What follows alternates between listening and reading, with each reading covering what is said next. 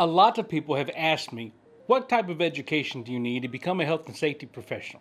So in this video, I'm going to give you the different things that you can do to better yourself, your knowledge, and your ability to successfully work as a health and safety professional. Now, if you don't want to listen to me because I'm not wearing a suit and tie, or a collared button-up shirt, or even a polo, then just go ahead and click off for this one. But it's a lot better than wearing what this guy's wearing.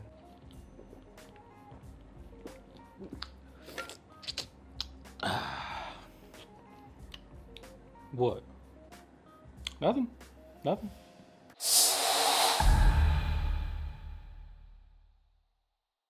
Now, if you're brand new into health and safety, or you're thinking about getting into health and safety and you haven't subscribed to this channel yet, go down below and hit that subscribe button, because in this channel, I post videos regarding all things health and safety, and I also try to provide tips and material to help you get better acquainted with your new role, as well to help answer some questions that you might have. It's free, it's easy, and it takes 0.007 seconds of your time, so go down and hit the subscribe button. There are a lot of people that approach me on the job site or send me messages in their emails and ask me what it is that they need to do in order to get into health and safety. What kind of training or education do they need? I haven't always been very helpful, and I usually revert back to telling them to go to college and get a degree in it, which is partly true. So we're going to split this thing up into 3 different categories. First comes your primary routes of education. This is going to be what you need to look at first. If you're coming right out of high school, or if you're just getting started in the game, this is one of the primary routes that you want to try to look at accomplishing first. Next is your secondary route of education. And this is going to be the things that are essential for your success as a health and safety professional. I know it doesn't really make a lot of sense for this to be secondary list if these are things that you need to know in order to be a good health and safety professional, but hopefully when we get to that section, it'll make sense. And then your third route of education. These are going to be the things that help to amplify your knowledge and even your status in the health and safety field. And I really shouldn't even say status, because there are a lot of really good health and safety professionals that I've worked with that don't have anything that we will discuss in this section. And then there are a few that do have things that we're going to discuss in this section, and they seemingly don't know anything. Yep, that means don't always judge a book by the acronyms that follow in its name. You're one of these, aren't you? If you have the ability, go to college and start working on your degree in occupational health and safety. There are a lot of universities that offer health and safety programs where you can go and get your associate's degree, your bachelor's, all the way up to your doctorates. If you're currently working and you can't go to a physical campus to take your classes, online works just as well. One highly recommended online university is Columbia Southern University. They offer a widely accepted program in occupational safety and health, and as a matter of fact, you can get your bachelor's in occupational safety and health and a minor in fire science, which, if you're going into health and safety, really isn't that bad of an idea to get.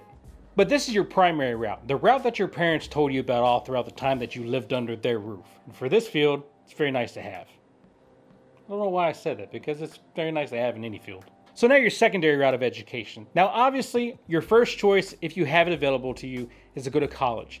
But if you can't do that, then you want to try and soak up as much knowledge as you can from other sources of health and safety. And you can even complete some of the things in this section at the same time that you are working on your degree through a university. But your secondary route would be your more technical classes.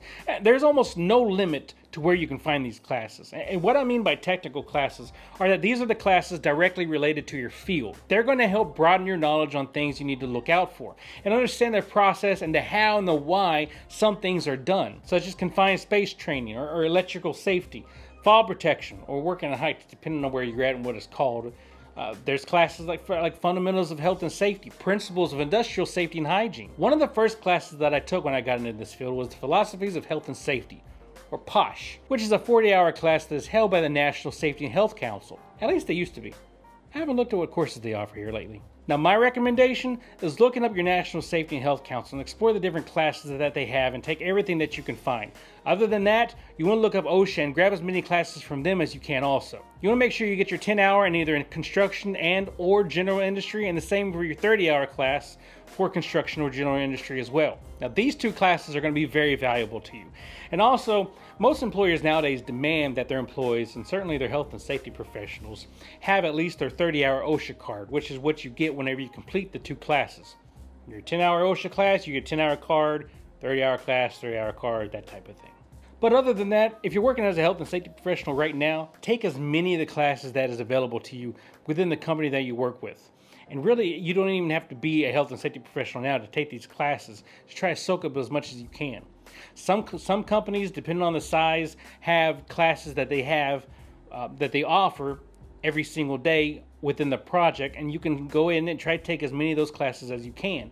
Other places have them third-party contracted out, and you may be a little bit limited to what you can find at that point, but National Safety and Health Council, or OSHA, are very good resources to try and get a lot of this technical training under your belt to get a better understanding of the process and the hazards and the things you need to look out for when you're working in the health and safety profession. Now your third routes of education.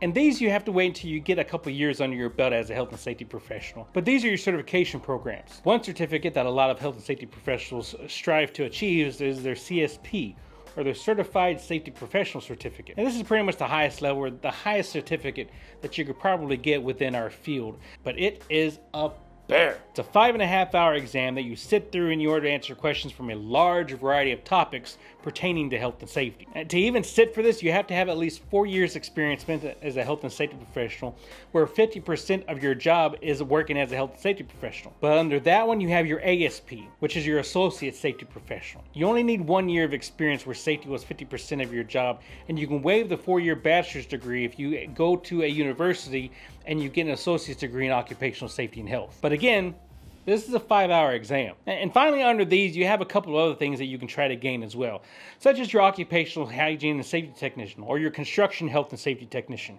your OHST or your CHST. And these have their own requirements as well, and they both take roughly 4 hours to complete the exam. Now, your CHST and your OHST are widely accepted within North America, and if you have one of these certifications, it's easier to find a job. Now, having these certificates doesn't necessarily mean that you're guaranteed a job, but having these certificates helps to better your chance in separating yourself from the other applicants for a position that you're trying to go for. Now, keep in mind though, this list is not all-encompassing, and there are dozens of other certificates out there that you can get for a health and safety professional.